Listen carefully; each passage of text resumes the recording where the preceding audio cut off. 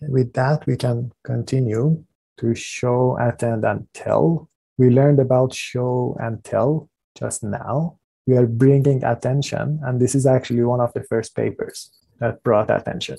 And it was coming in for multimodal learning, actually, at the intersection of images and text. The video is online. The paper is technical, and I usually go through this paper for a couple of reasons.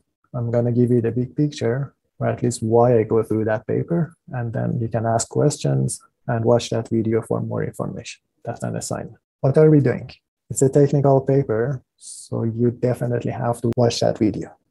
But originally, attention was defined in a hard way, in a stochastic way. The idea was you have an image, you can push it through the CNN, stop at some depth of that CNN, don't go fully to the vectorized version, stop at some layer, and an image that could be 256 by 256 by 3 channels, red, green, blue, could end up being another image with 14 by 14 pixels, and each pixel being 512 dimensional. And the cool thing is that each one of these pixels is gonna have a receptive field, is gonna correspond to a region in your original image. Now the question is, how are you gonna spread your attention among those regions while predicting a word, while predicting, for instance, bird? Where are you looking at?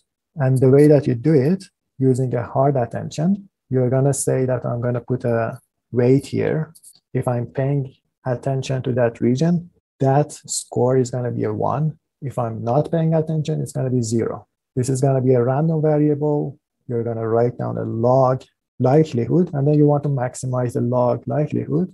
But then things are a little bit challenging, because once you write down the log of a likelihood, there is gonna be an integral here. And we know that the log of the integral is not interchangeable with the integral of the log. It is actually not equality, it's gonna give you inequality.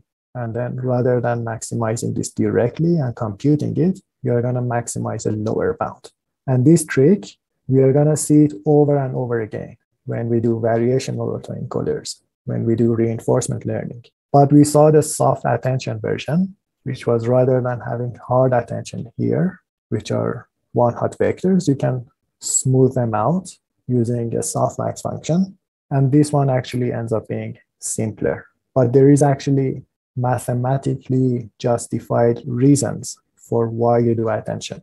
And how do you go from hard attention to soft attention? And at the same time, this is one of the reasons I go through this paper, that there is actually mathematical reasons for why we do attention mechanism and the soft version. Another reason I go through this paper is because of this trick. The log of the probability, the derivative of the log of the probability is equal to the derivative of the probability divided by the probability itself. And that trick, we are going to see that over and over again when we do reinforcement learning. But the rest of it, we know it's the task of neural image caption generation is very similar to translation, but now you're translating from an image to a text. Rather than translating from French to English, you're translating an image to a text. And we saw that attention is really helpful. While you're actually predicting a word like tree, it is actually a good idea to pay attention to the region of the image that corresponds to the trees or to the stop sign. And these are the things that you're going to show to a passenger of a self-driving car. And then the passenger is going to say, yes, the car is seeing a stop sign, and that's why it is stopping. Therefore, I trust the system. I think I'm going to stop here and continue next session. For those of you who have questions, I'll be around.